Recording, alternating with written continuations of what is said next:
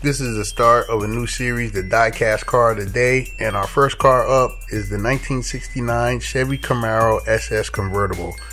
This car is an amazing car, American icon. This is just a beautiful car. The design was so beautiful at the beginning of the pony car era, and this is also the body style that inspired the 2009 comeback of the Camaro. They have said that this is the most beautiful Camaro of all Camaros, and this is the first generation, and again, people say that this is probably the best looking of all Camaros. This particular one looks like the ZL1 package. It had the 427 in it with a 424 horsepower engine.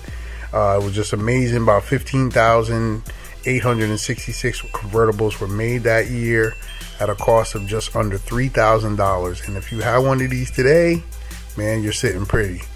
So hey, the 69 Camaro SS Convertible, that is our car of the day.